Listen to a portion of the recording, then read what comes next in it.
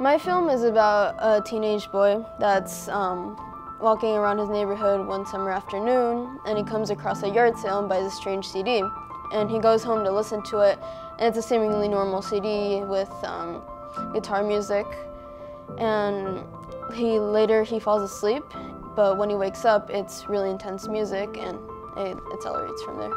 My film is about a little girl who is walking home from school. She hears her dog barking, and it lures her to the woods, and then, yeah, she dies.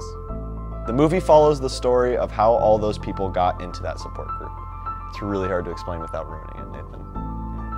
Okay, so our film is about a young child who goes camping in his backyard to run away from home, so to speak.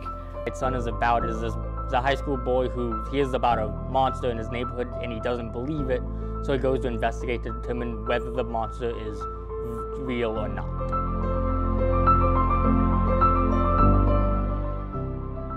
Basically, it keeps you on your edge thinking what's going to happen, and then the ending itself, I like putting in twists at the end. You should see our film because we worked really hard on it. Well, if you like cringing or like getting all cramped up at just what's going on in your mind and what you hear rather than what you're actually seeing through the lens, I feel I have something to offer for you. I'm John Boland. I'm Joshua Dana. I'm Graham Zagrotsky. I'm Lucia Martin. I'm Slater Aiello. And I'm Nathan Goff. And we'll see you at Horror Fest 2017.